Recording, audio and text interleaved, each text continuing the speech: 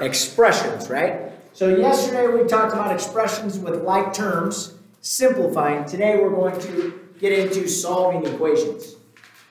So when I do this solving equations, one of the things that you have to realize is for any time from here on out that you're going to solve equations, your number one goal is to solve to get the variable, whatever it happens to be. Most of the time it'll be x, but it doesn't have to be. All alone and positive. So from here on out, that has to be true at the end. So again, it does not matter if I have a negative or positive answer, x is equal to 9, x is equal to negative 9. The answer doesn't matter. It just matters that my variable is positive. That's the most important thing. Okay? The next part of this that you have to remember when you're solving equations, especially early when you're kind of doing this again, I know you guys have, but kind of for the first time this year, is that you perform the same operation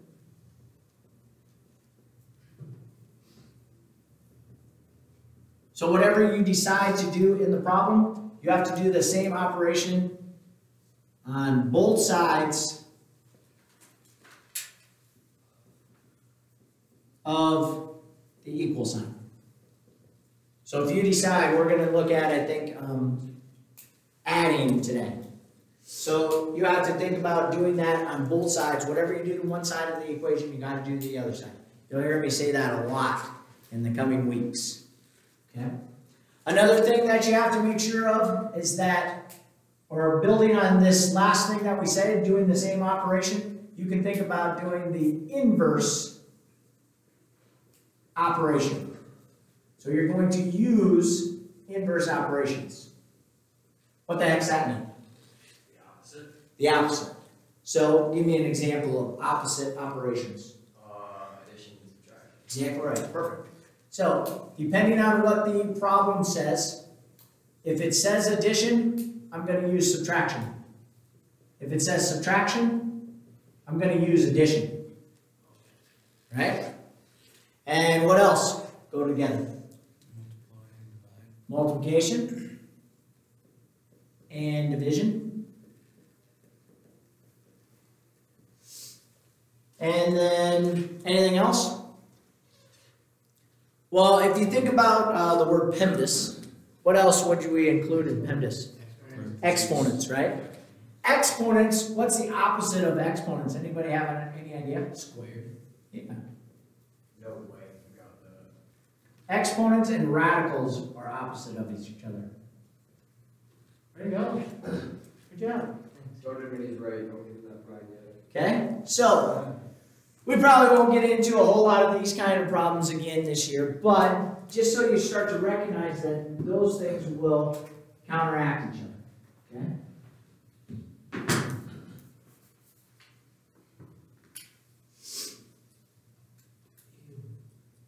So now we're going to look at, we're going to solve today by addition or subtraction. So the first thing that you have to realize, subtraction, can't spell it sometimes. So the first thing that you have to realize is what kind of problem do I have?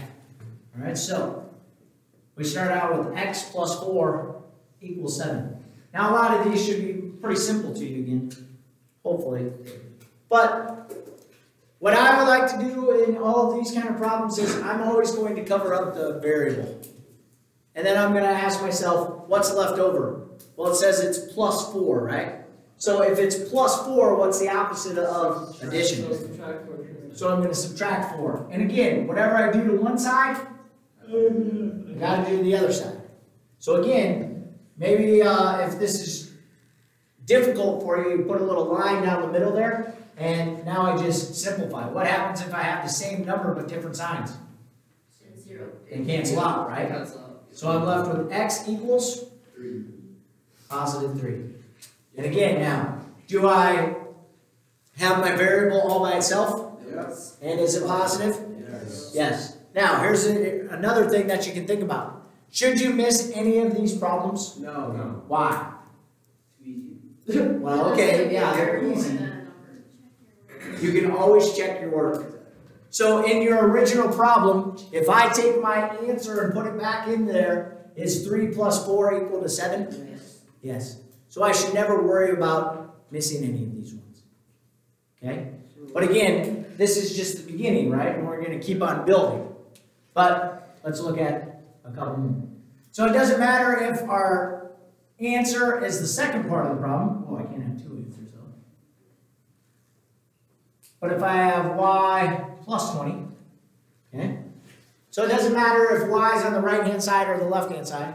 But again, I'm going to come up here, I'm going to cover up y, so how do I get rid of plus 20? Subtract 20. I subtract it. And then we have to go through and make sure of all of our rules, but again, we have the same number and different signs, so they cancel each other out. So we end up with y, and again, it's all by itself, and it's positive, so we're off to a good track. Now, what's 16 minus 20? Negative 4. Negative 4. So basically, we do keep, change, right? And again, if you have to write that out and actually show yourself that you're doing keep, change, do that. Take the time. And then, like Kenzie said, the last thing that we would do is put that back into the equation if we wanted to. Some of you aren't going to take the time to do that.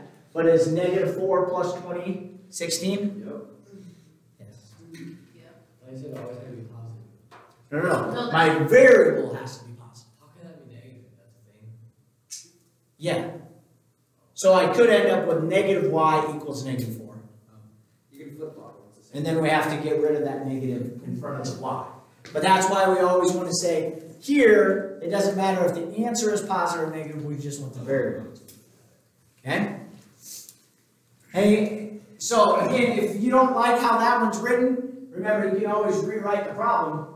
You just got to make sure that you do it in the right order. Okay? So now, we can do the same exact kind of problems with subtraction, right? Y minus 7 is equal to negative 25. So again, I'm looking at the part with the variable, and I'm determining that this is a subtraction problem, so automatically I should think what? I should think about doing addition. For that last one, could Yes, you subtract 16 and then subtract it from 9? But then my variable and the number are on the same side.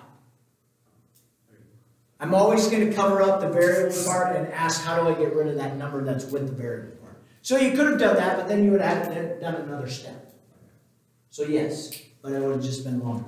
So again, I'm going to cover up y. How do I get rid of minus 7? Plus 7, right? And if I add 7 on one side, I add 7 on the other side. So here's some problems where if you would do this and kind of think back about keep, change, you would go back and you would add the opposite here. But there, when you do add the opposite or keep, change, you get a lot more operators or signs in the problem. So it makes it a little bit more confusing. So that's why instead of thinking about keep, change, and doing all that, just think about it as one giant minus sign, which also means negative. So if I add 7 again to negative 7, same number, different signs, they cancel out, so I'm left with my y. And what's negative 25 plus 7? Negative 18. And then last but not least, we can always go back. It's negative 18 minus 7, negative 25? Yeah, I think so. Okay? So again, nothing real complicated, but we could go backwards. K minus 8. So again, it doesn't matter which side it's on. But again, I'm going to come over here and I'm going to cover up the K. So how do I get rid of negative 8? I'm adding it because again, we're talking about opposite things. So my 8's cancel out and I get still 19. Okay. Now, the other thing that they're going to ask you to do in this section, after you solve the problem, Okay, so, sorry, does anybody have any questions with that? Just solving it. Cover up the variable and do the opposite of whatever the number is. Okay? They might ask you to graph this. To graph the solution. When they ask you to graph the solution, do not make this hard. Okay? When they ask you to graph here, they're talking about a number line. So you make a number line. We always put 0 down. So you're telling me where it is. And then you're just going to go through. So like for the last one, it was k is equal to 19. From 0, where is positive 19? So right. Somewhere over here, right? Now it's specifically that answer, right? Yep. So I'm going to put a dot and color it in. But don't do arrows. Don't do arrows. No. The arrows is when we get into inequalities. Yeah. Okay? So it's a specific answer. So it's one answer. And we just have to plot them. I don't think I make you do all of that on the homework. You just got to do a couple. Okay? But if they ask you to graph them, that's what you would do. Okay? So the last thing that we would do here is work with story problems. And I know a lot of you don't like story problems. You don't like to do word problems. So that's where you got to slow down a little bit. And let's see if we can do this. Ah, here goes my wheel again. We need to fix that. All right. So read the problem. Remember with all of these problems, what? Oh. No, movie made 225 million. That is 38 million less than movie B. Write and solve an equation to find out how much movie B earned. Okay, so the first thing that we have to be careful of is the key word in here. When it says less than, remember what that meant. It does mean subtraction, but what do I subtract? You got to flip something, right? So movie A made 225. That is 38 million less than movie B. Write and solve an equation. What would you write? Should be 225 on one side and 38 on the other side. Okay, so 225 equals. Okay.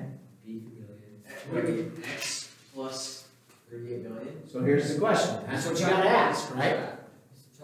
So what are you going to do? But you gotta find out how much more movie B made than movie A. Okay. So you take 225 plus 38 million and you find the total for movie B. Movie B made less than movie A though. They made Movie A made more. No. no, Yeah. that is 38 million less than movie B. Yeah. So 30. So movie if A you- made 38. If you want to find the total, you gotta take 225 million plus. Y'all are 38. tripping me out. That's what I thought. And then you gotta combine together, then you find out the total for movie B. Yeah. So, okay, first off, which movie makes more money? Movie A. B. Oh, I see how you. 225 is 138. Yeah. No, same. But, okay, 38 million though isn't what movie B made. It says that is 38 million less than movie So B. you would add them. So who made more money? B. Movie B made more money. Okay, so, hold on. So we make up a variable, right? What's a variable? We don't care. X. What does less than mean? Subtraction. Subtract 38 million, right? Yeah. Because B is 38 million less than, right? Or this was 38 million less than whatever B made. So if I cover up X, what do I do with 38? Plus 38. Add. And this is where Trevor's adding 38 million comes back. I knew it was that right away. Okay? So we can cross out my 38s again. X is equal to how much? 263. Yep. 263 what? Million. Million. So now, at the end, you got to decide, does that make sense? Yeah. It does. Because first off, you got to know that B made more, right? You're still confused about the B. Okay. No, just wait. Just slow down. So it says movie A made this amount. Okay, that is, so they're saying this is Less than. 38 million less than what movie B made. How much movie did it? That's what we're trying to find. Movie B made 38 million more than 225. So, right, so movie B made $38 million more than, So you just add Movie the A. A to it. but we don't know what B is. B is X. So if you really wanted to do this, you could come back here and put capital B because that's what we're trying to find, right? We're looking for movie B. So we know that movie B has to be more than 225 million. So the only way we can do that is to add it to both sides. So you kind of got to go slow on some of them, or help to slow people out at least. We're not naming any names or anything. Okay? So make sure you go really slow. You end up with a positive variable at the end, and that you always do the opposite operation, or the inverse operation. Okay? Any questions? Do you want to see any more examples of this? So what's going to be on the quiz? The last 3 sections. 1 through 3, right? So you got to make sure that you do 1, or that's what you will review tomorrow on the worksheets. If you guys all get done, I will tell Mrs. Hunt you can work or correct the worksheets so you don't lose them. But this will be your assignment. Okay? Any questions there?